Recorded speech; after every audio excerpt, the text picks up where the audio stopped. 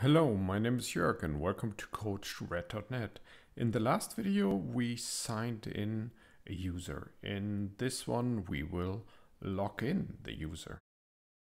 Here we are back at the Appgyver composer. But before we start, let's head over to the REST API guide to check out what we actually need. So it's a GET request, the three headers we all know from the login. And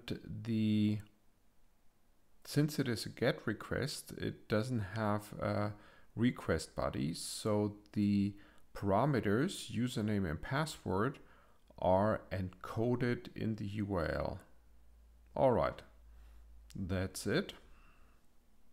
Back to Appgyver and get started.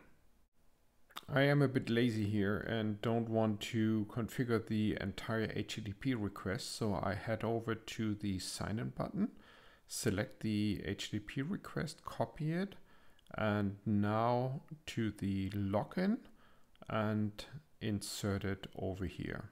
All right, that's good. The old flow I don't want, and I connect it to the HTTP request. Now starting the configuration of the HTTP request with the URL. The resource URL is the same, but the relative path is a different one. So I check out the documentation and it's login. I copy it and replace users with login. Perfect.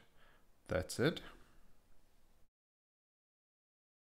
Next is the HTTP method. It's a GET method, not a POST. The headers are the same. I don't need to change anything there, but the request body I need to erase. With the GET method, I cannot send any parameters in the request body. They are encoded in the URL itself. Let's check out the documentation. There it says URL encode. And we have the username and the password. So we're heading back over to the URL to add the parameters in there. Parameters in the URL start with the question mark. So here it is question mark and then username. Also the syntax in a URL is the equal sign instead of the colon. Okay, the value is my page variable username. The second parameter starts with an ampersand. So it is ampersand password and then the equal sign. And the value of the password is the page variable password. Great. After the HTTP request, I want to do the same three things like what we did at the sign up. So first is set the app variable session token. The value, the assigned value, is a formula again.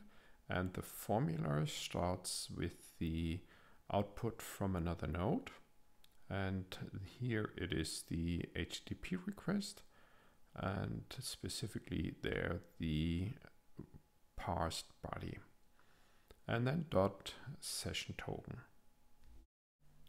Basically, I'm fishing out the value of the key session token from the URL. Let me just check the exact spelling in the documentation.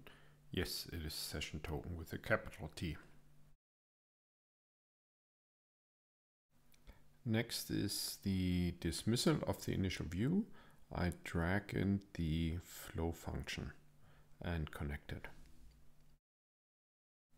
The third action is that I want to get an alert, and the contents of the alert is the output of the HTTP request, and here specifically the parse body, which contains the JSON. All right, that's it. I save it and then test it in the preview app. There's my login screen. The user is username Q and password Q. So I log in and there it is.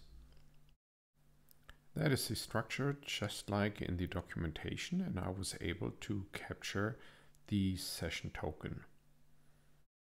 Great, thank you so much for watching, and in the next video we will lock out a user. So see you there.